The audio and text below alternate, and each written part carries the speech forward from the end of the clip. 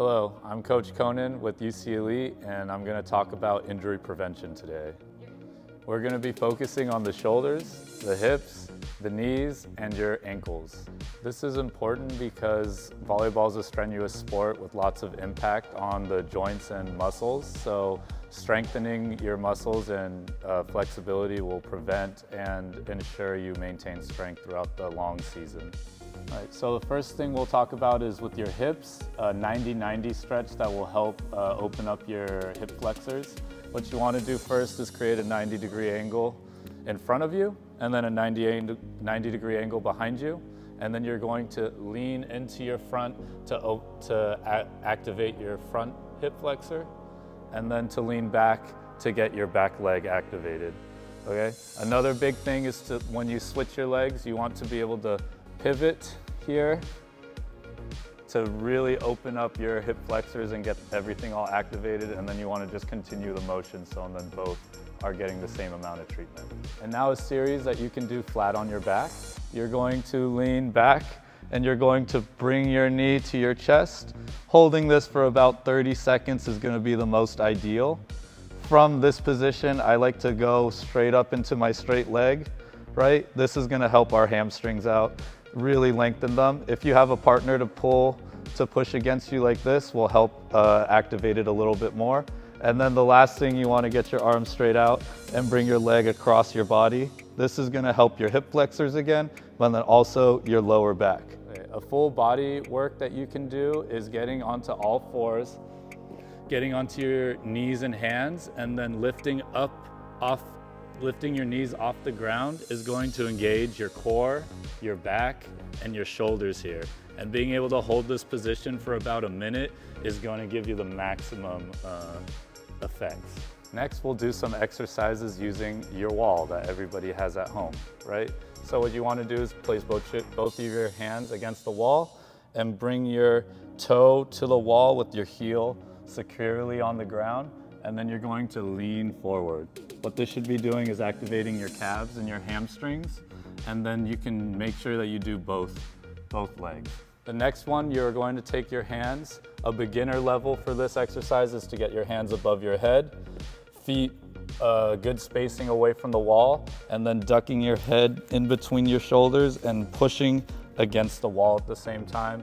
A more advanced way to do this is to get much further and try to get your back flat, and then holding this position again for about 30 seconds. All right, next thing what we're gonna do is a sumo squat hold. So this is gonna help strengthen the flexibility and the limits of your muscles. So you're gonna get your feet outside of your shoulders and then sit straight down, maintaining an upright posture with our upper torso.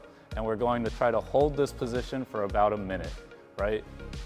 It's going to get really intense, so make sure you work your way up to it. Holding it for a whole minute right to start is going to be extremely difficult for most athletes, but this is going to help with our hips, our hamstrings, and then being able to control our body. Next thing is going to be, if you have a band like this is going to be a volleyball player's best friend because it helps with a lot of shoulder and ankle exercises. The first one that we're going to talk about is getting your band straight in front of you, holding it a little relaxed, and then you want to pull it behind your head, right?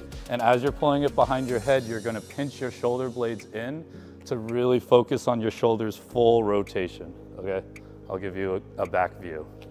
So in front of me, coming back here, being able to pinch and feel that full rotation of your shoulder is important for volleyball and your shoulder health overall. Next one, you're going to want to stand on the end of your band, and you're just going to want to pull up very explosively forward to your side and then to your angle. Again, focusing on all the ways that your shoulder will rotate and building the muscle memory is going to help keep your shoulder intact over a long season with lots of swings.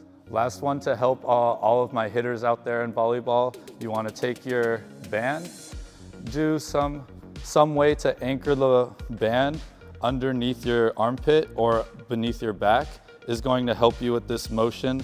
This hitting motion that is very crucial to all hitters is going to be this upwards motion, focusing on triceps and your shoulders reaching up high, all right? Another way to anchor this is going to be to get the band behind your back, grab it here, and then continue to pull, making sure that your anchor point isn't moving. Next thing is going to be just a dead hang. What you want to do with the dead hang, it's going to help you decompress your shoulder and your spine.